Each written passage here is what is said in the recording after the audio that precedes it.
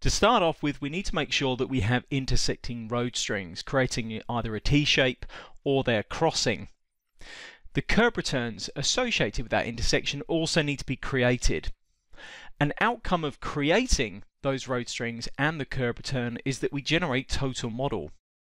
The roundabout design will be using the total model surface. To enable us to complete the roundabout successfully, we need two alignments to be created within the drawing.